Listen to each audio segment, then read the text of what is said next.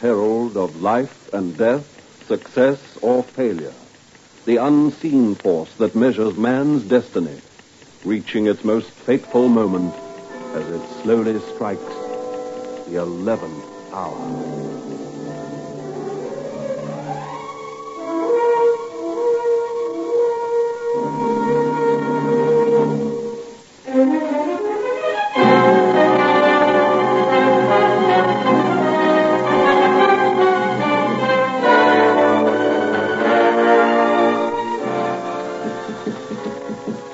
Come in. Miss Sanderson told me you wanted to see me, Mr. Gifford. No? Oh, yes, that's right, Pooley. Come in. If it's about the Coniston figures, Mr. Gifford, I think I can explain. It's about the Coniston figures. It's about the Hargraves account. The book you drew up for Smales and Vaughan. In fact, it's about your work as a whole, Pooley. I'm not at all pleased by your present standard. But Just look at this page of entries in this ledger of yours. Well, look at it, Pooley. There are a few alterations. You know that I won't tolerate this sort of work. You know what I demand from my clerks. Well, it's just that I have a great deal on my mind just at present, Mr. Gifford. I am not interested in what you may or may not have on your mind, Pooley. We're a busy organization here. Each employee is required to turn in a set amount of work, and you're not doing that. How long have you been here? 11 years. 11 years. Little wonder that you've never progressed beyond the account ledgers when you turn in slipshod jobs like this. This company is in a critical position, Pooley. We can't not afford incompetence. But, Mr. Gifford, if you'll just let me explain... I think it would be to everyone's interest to terminate your employment here, Pooley. It's obvious to me that if you stayed 50 years, you'd never manage to fit into our way of things. You're sacking me? It's best for all concerned. Well, I hardly see how it's best for me, Mr. Gifford. Jobs are very difficult to get these days.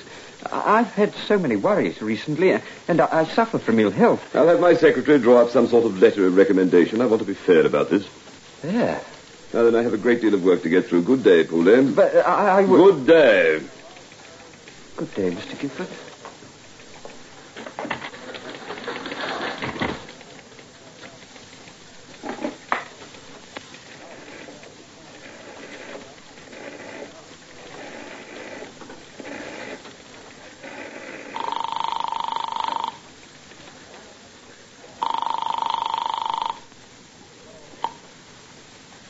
Hello? Vera. Charles here. Well? I've sacked him. It was pretty easy. He didn't even have enough backbone to argue. Nothing to it. Well, that ought to do the trick. Should be the last straw for him. Pale as a ghost. Trembling like a leaf. Charles, you're sure there's no risk? I've told you time and time again there's none whatsoever. We're not doing anything that's against the law. And in any case, no one could possibly connect us with anything that might happen. Sorry. I suppose it's only natural to have some doubts this time. Must be so close now. You may have doubts, but I'll guarantee it's not your conscience that's troubling you. Look, I've got to ring off now. I'll contact you again later. There can't be very much longer to wait now. Goodbye, Vera. Bye, Charles. Oh, Miss Sanderson, would you come in, please?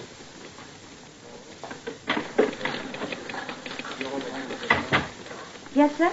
Well, Miss Sanderson, I want you to take a letter to the Cadogan Finance and Loan Company. You'll find their address somewhere in our files. The letter is to be addressed to the credit manager. Dear Sir, I feel it my duty to advise you that Mr. Benjamin Pooley has been dismissed from this company. I understand that he has a considerable hire purchase account with you, and that in the past a weekly sum has been deducted from his wage to liquidate this outstanding debt. This arrangement, of course, will now be terminated. It will be necessary for him to find some alternative way of meeting his obligations. Yes, I think that'll do. And when you have it typed, take it along to Mr. Edgley for him to sign.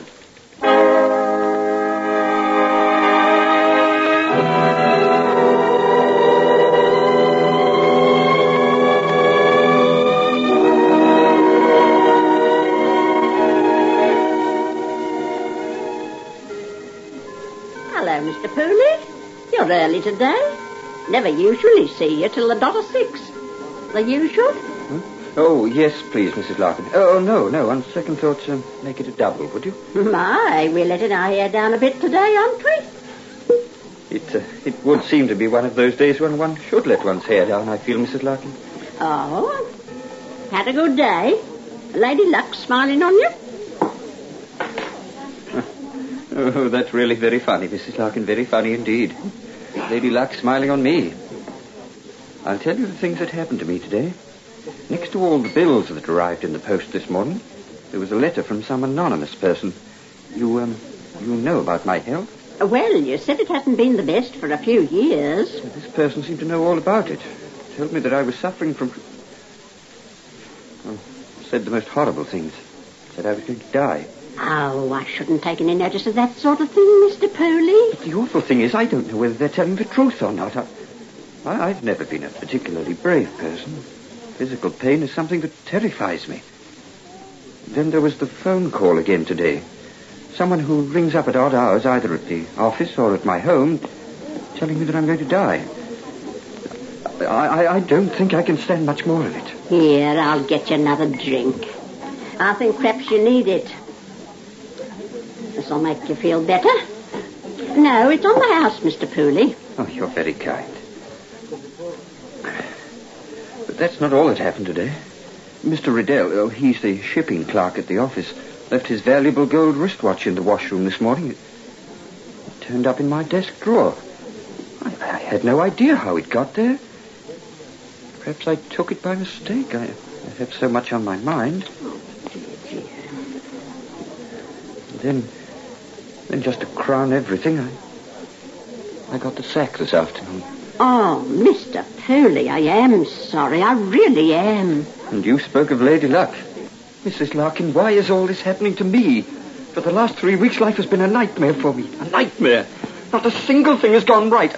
I'm at the end of my tether. No, you mustn't talk like that. Can I pour you another? No, I must be getting home. I have to tell my wife about what happened at the office. Thank you, Mrs. Larkin. You're very kind. Good night. Good night, Mr. Pooley. Good night.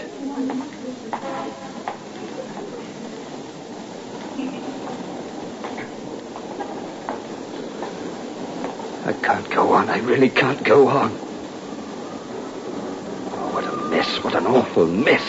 There's no way out. It's little wonder that you've never progressed beyond the account ledgers when you turn in slipshod jobs like this. But, Mr. Gifford... You're sick, Pooley. Desperately sick.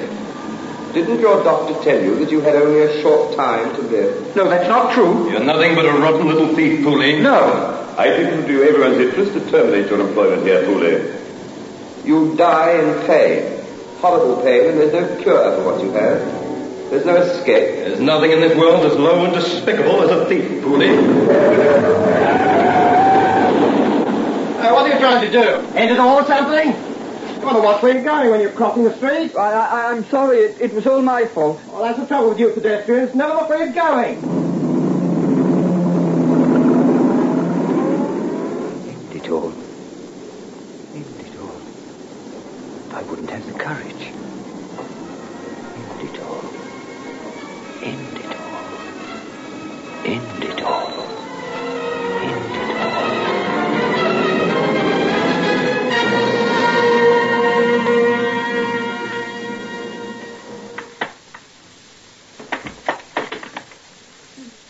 That you, Ben? Yes, dear. Well, you're back early. Hope you don't expect the dinner to be ready. Not even on the stove yet. Oh, that's all right. You forget to stop off at the hotel. Goodness me, you are slipping, aren't you? Didn't you once tell me that even the slightest change in routine upset you? Oh, there's whiskey on your breath. Where have you been? I got the sack. What? Gifford sacked me. What for? Incompetence. Oh, that's a fine hard to do. What's going to happen now? What about all the stuff on hire purchase? We owe hundreds of pounds. And how are we going to pay it off? And do you know how much we've got in the bank? Well, I'll tell you. Precisely £24. And how long's that going to keep us, may I ask? If we live carefully. Live carefully. Starve, you mean? Well, I'm not going to do that. Not on your sweet life, I'm not. And it'll take you ages to get another job. You don't have the drive. Stop it! For goodness sake, let me have a moment's peace. I can't stand any more. Things happening one after the other. Peace? I must have peace for a second. I have to get out. Where are you going? I don't know.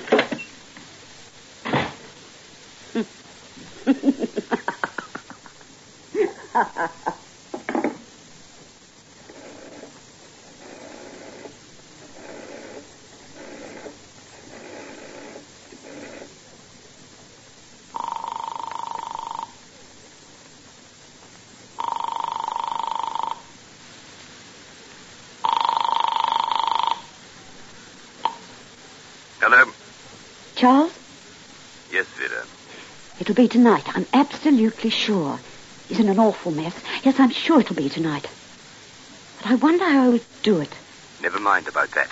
You must have given him a bad time when you fired him. Well, I made it as unpleasant as I could. Listen, you've got that solicitor's letter hidden away carefully, haven't you? Yes, of course. Right. Well, now remember, Vera, this is the critical time. From this moment on, we've got to be ultra careful. This is the culminating point, the 11th hour of our plan. Yes, I know that. I wish to goodness we could watch where he goes, but that's too risky. Better not try and contact me until we get some news. Very well, then. Oh, and Vera, Yes? let's have no thoughts of a double cross at this stage, eh? Oh, now, Charles, really? It'd be a bit pointless, wouldn't it? Good night, Vera. Good night.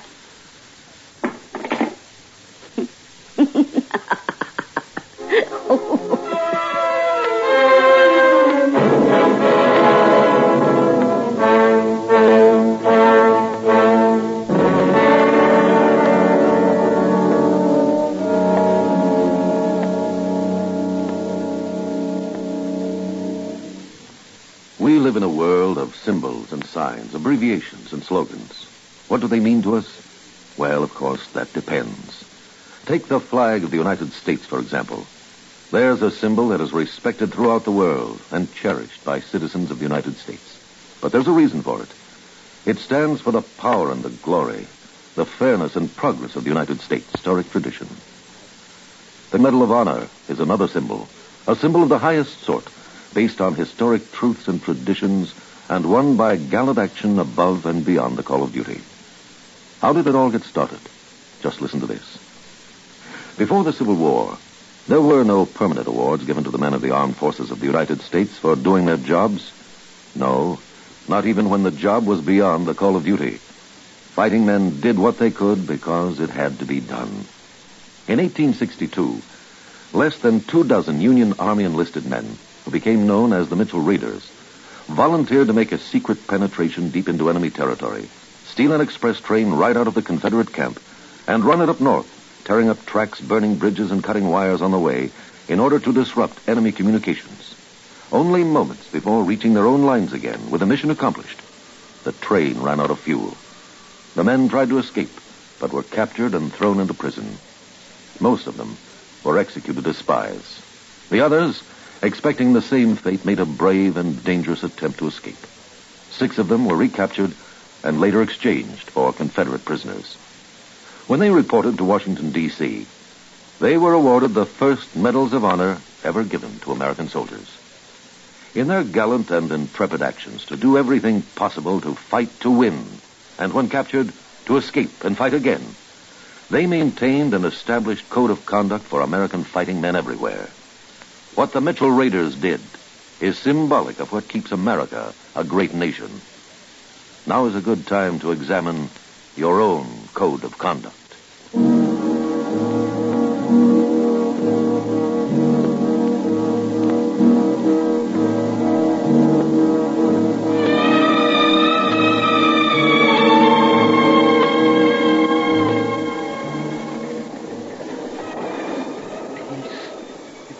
Find some peace. Terminate your employment here, Booley. Only a short time to live. A rotten thief, Booley. All the stuff on hire purchase. We owe hundreds of pounds. Hundreds of pounds. Hundreds of pounds. Hundreds of pounds. Hundreds of pounds. Hundreds of pounds. Hundreds of pounds. Got a smoke to spare, mister? Oh, I didn't see you. Oh, sorry. I give you a scare. Just wondering if you'd have a fag to spare. Down on me luck for the time being. Dying for a smoke. Yes, I have a cigarette. Here we are. Thanks, mister. Got a light.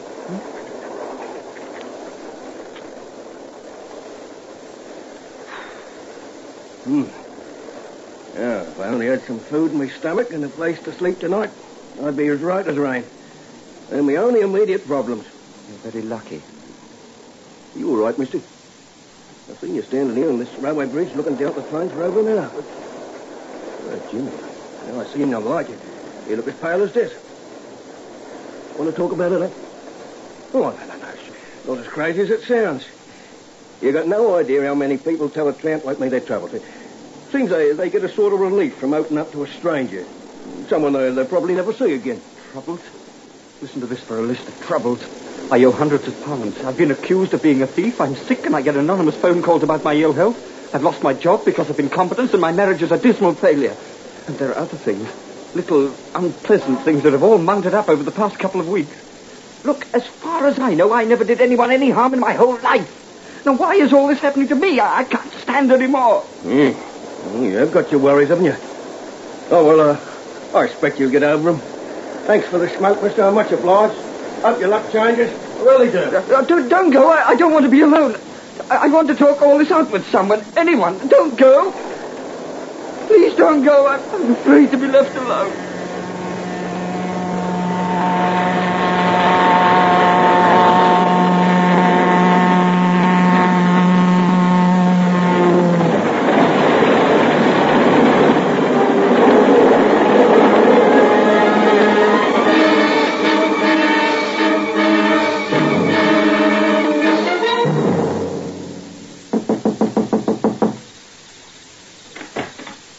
Vera, what the devil? I had to come, Charles. Let me in quickly. Look, if I've told you once, I've told you 1,000 times. All right. I know I'm not supposed to come here, but the waiting was driving me mad. Now, of all times, right at the critical stage. It'd be fatal if we were seen together. You've been gone for 3 hours. Must have happened by now. We should have heard something. You realize that if they try and contact you, you won't be home. Now, Vera, you must get back to your flat. But supposing he doesn't do it? Oh, impossible. I've been meticulous about every single detail. The anonymous phone calls and the letter, planting Riddell's watch in his drawer at the office, everything building up nicely to the moment I sacked him. That will have been his breaking point. Now, for goodness sake, get back to your place. Oh, now what? Hello, Gifford here. Mr. Gifford, Gifford and Barnett Limited. Yes? I'm sorry to trouble you at this hour, sir. It concerns one of your employees, Mr. Benjamin Pooley. There's been an accident. I see. I'm a police officer, and I'm trying to contact Mrs. Pooley.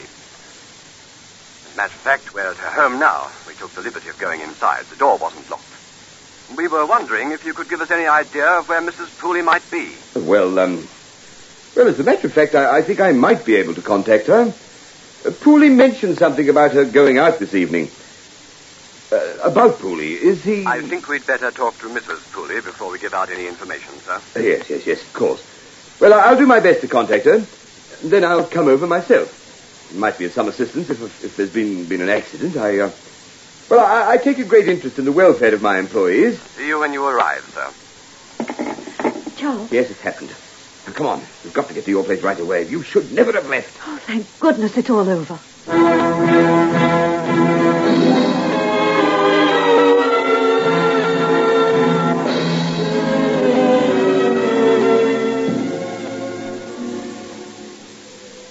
Very kind of you to spare the time to come along, Mr. Gifford. If there's anything I can do to help. My husband, is he... I think you'd better sit down for a moment, Mrs. Pooley. Oh. We've put him in the bedroom. You must be brave, Mrs. Pooley. Yes. I'm afraid you're going to need courage, Mrs. Pooley. Oh. Both of you. Huh? What do you mean? I mean, the game's up. What on earth are you talking about? Well, now, let me start at the beginning. A few days ago, Mr. Pooley came to us complaining of being pestered by anonymous phone calls. They were the worst possible kind, someone ringing up, playing on a hidden fear. In the case of Mr. Pooley, it was the fact that he has a mortal terror of illness. And the caller knew that he wasn't a particularly brave man. He went to the police. The anonymous caller is a dangerous person. Consequently, we go to a great deal of trouble to track them down. Various ways in which we can do it, tracing the calls and so forth. The phone calls Mr. Pooley's been receiving were traced to your home, Mr. Gifford. But this morning, Mr. Pooley received an anonymous letter. On his way to his office, he dropped it into us. It was a very clumsy sort of letter, wasn't too difficult to trace it to you, Mrs. Pooley. No, you're wrong. You're making a horrible mistake. Our investigations have been going on for several days now. We've had Benjamin Pooley under constant surveillance, and we've done quite a considerable amount of poking about. We came up with some startling facts. Inspector, I've no idea what you're getting at, and I should warn you. I'm the one that's going to do the warning, Mr. Gifford. For weeks now, you've been carrying out a subtle but devilishly clever scheme. You and Mrs. Pooley. All the nagging little worries that you piled onto his shoulders, until they became too much to bear. And then, climaxing it all today. Oh, yes, clever, but not clever enough. I still don't understand what you're driving at, officer. You started the whole business off quietly. Firstly, there were the alterations you made to his account books, so that it looked as though he was making mistakes. That started him worrying about his competence. Then you, Mrs. Pooley, you started buying all sorts of knickknacks on credit, putting him deeper and deeper into debt. That made him worry about his financial position. Then there were the phone calls, everything building, a pattern leading to a crisis. And you knew a man like Pooley can't cope with a crisis. He cracks, he disintegrates. What would be the purpose of this fantastic scheme you've outlined? What possible interest do you think I would have in Benjamin Pooley? What would be the reason for all this? The reason was that you and Mrs. Pooley were attempting to drive him out of his mind. Or worse. But why? Why would we want to do that? Because of a letter that was addressed to him several weeks ago. A letter which he never received. Because you open all the mail that comes to this house. Oh, no, Mrs. Pooley. I'm afraid it's no use looking towards the bookshelf there. That's where you hid it. But we've searched the place. I have that letter in my pocket now. He knows. He knows. Yes, we know. The letter was from a solicitor. It informed Benjamin Pooley of his brother's death in Venezuela. It went on to tell him that his brother had invested in oil during his lifetime and had died a comparatively wealthy man. It ended by saying that your husband was the sole benefactor. At this moment, your husband is worth over £45,000. And until half an hour ago, he didn't even know about it. Then surely I have no motive for wishing him harm. Except that he would be the one in control of the money, and I don't think you particularly relish sharing £45,000 with him. Spoil too much of the joy of being rich. Now, you knew that if you destroyed him, the money would be yours. But you'd contemplate sharing it with a man like Mr. Gifford, if you had to recruit his help. All this is pure assumption on your part. You're making some very serious accusations, you know. I consider it a serious business. Anyway, my husband's dead now. And, dead? Well, the accident. Excuse me a moment. This may come as something of a surprise to you, Mrs. Pooley. Would you come in now? Hello, Vera. You? Pooley. He's alive. You said there was an accident. Oh, but there was, Mr. Gifford. It was down by the railway bridge. I was watching the trains rushing underneath. I was confused, worried. Then there was a moment when I almost... But then quite suddenly I wanted to get away from that bridge. I couldn't have been looking where I was going when I crossed the road. So much on my mind, you know. The car knocked me down. Oh, nothing serious, just a glancing blow, but it seemed to knock me out for a moment. There was a tramp nearby. He took Mr. Pooley to the nearest police station. After that, I stepped in. I thought the whole business had gone far enough. And I'm afraid you're not going to be able to share in any of that £45,000, Mr. Gifford. Looks as though your company is going to go broke after all. Now, if you'll just prefer charges, Mr. Pooley... No, I may not do that, Inspector. What? Mr. Gifford, I'll make a bargain with you. Anything. Gifford and Barnett Limited is broke. How much would it cost to get the company out of its difficulties? Well, 15,000 would just about do it. If I invested 15,000, what would I get for it? An executive position? No. I'd want control of the company. Complete control. But the charges I could press against you would be of a very serious nature, Mr. Gifford.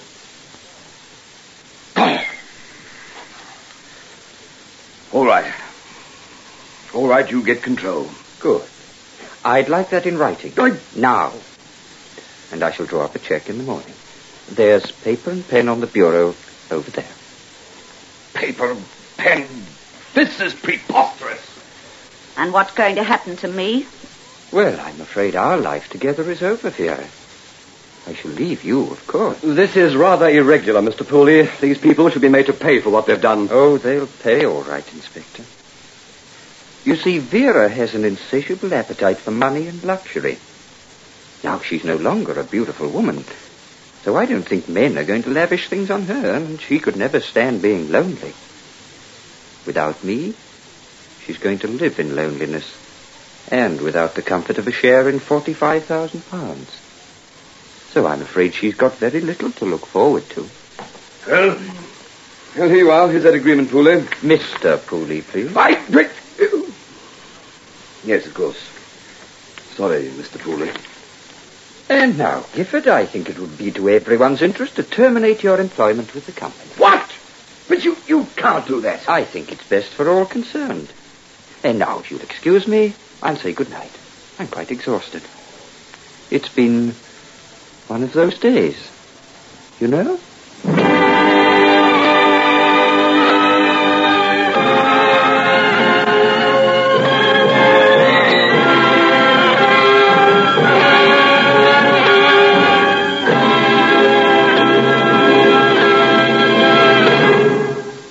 What makes a person a hero?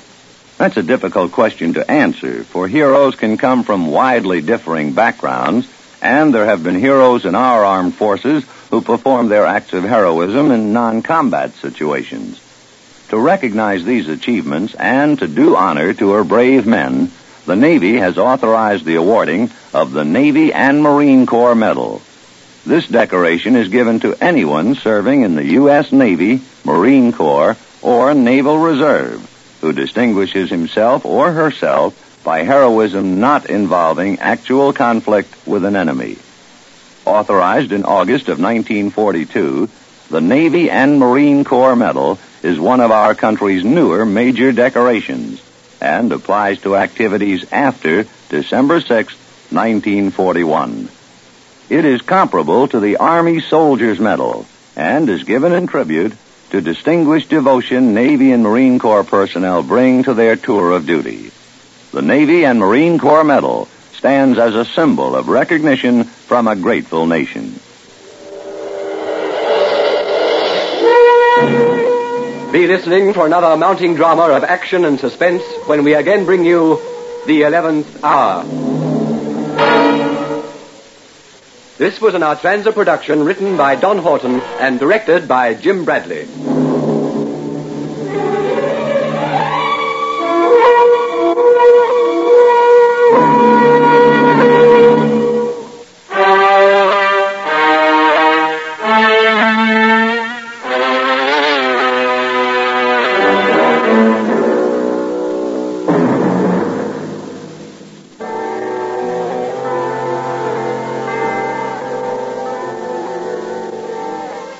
This is the United States Armed Forces Radio and Television Service.